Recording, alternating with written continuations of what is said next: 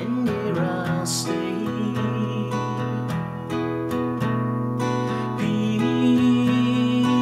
People, they rush everywhere,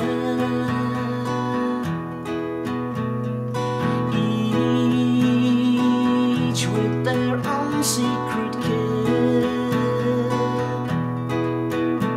So ferry across the Mersey, and always take me there, the place I love. People around every corner, they seem to smile and say,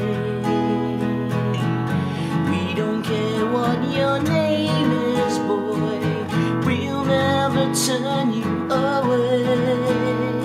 And so I'll continue to say,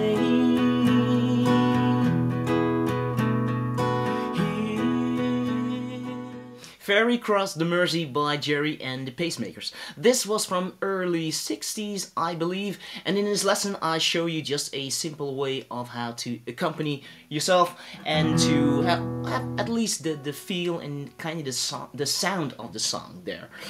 Because there is of course a lot going on in the background which makes up a beautiful song, and actually my colleague Neil has done a solo guitar arrangement on the song. So if you're interested in playing a chord solo or something and incorporate more of the sounds you're hearing, then please check out what he has done with the song. I keep it simple, or at least for the ones who like to sing it like I do. And then I have actually chosen to go for the key of, well, for drop D tuning. Let's talk about the tuning first, and then capo it here on the 2nd fret, which puts me in the absolute key of E, in which the song is. Yes, there are chords out of the key, whatever, but basically it is in E. Now, drop your bottom string to D, so a whole step down, and then actually, because what he does is playing the notes that I just showed you, there, he just plays it with those 2 fingers, not worrying about the bass notes. I mean, the band is taking care of that, so he keeps it really simple here, just goes for those notes. And of course, at one point in the choruses and such, he would start strumming, kind of the way that I showed you already. Now, let me point out what is happening. Here on the 7th fret, capo to the, relative to the capo, of course, the 7th fret there, this is actually a D with an A shape from the A families, and of course the bass notes belong in the chord, and that's why drop D is so nice, because you don't have to worry for fretting the bass notes there. Then it actually, the little bar there on the 4th, 3rd and 2nd strings moves to the 5th fret, including the top note there, because that's actually the one that you can clearly hear him play, along with an A in the bass. For that, I personally see it as an A minus 7, but others would say it's a C chord. Oh well. And you're going back and forth between those 2, and that's like the main sound throughout the song there, in the intro, outro, the verses, interludes and such. The verses, did I say that? Yes, oh well. So of course I will show you how to do this. At the very end of a verse he would throw in an A7. Actually he does it as a bar, but I mean, you already are there, you might as well just add this note there and you got it. And then this is a D chord. You don't have to fret the top string, just go for the 5 bottom strings, then you have a D chord there too. Of course you could go for this one, it is all good, I suppose. There's an F sharp minor in there, or actually I played as an F sharp minor 7, so you need to fret the 4 top strings there, and because the bass note sounds, the string sounds a whole step lower, your F sharp, of course, here ends up on the 4th fret. So, along with your little finger on the 5th string, same fret there, and you have, you could bar everything, or just the 4, like so. Or just the 3 top strings, kill the 4th string though with your little finger, and you have an F sharp minor. I like to include the dominant 7 there. Same thing actually for E minor. The bass note now is on the 2nd fret there.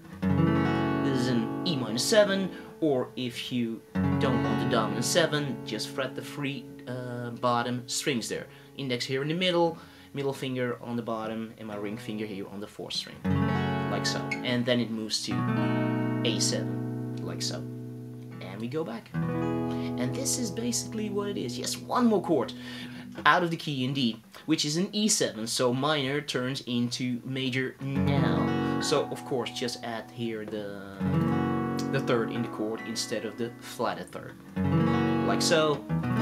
This appears in the bridge, by the way, and I think we have already taken a look at all the chords. As for the strumming,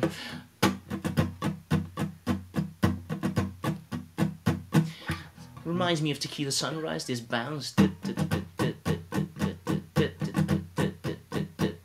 He does a little bit of both. He, for example, also does in particular in the choruses, I think, 1 and 2 and 3 and 4, 1 and 2 and 3 and 4, and so staying in double time.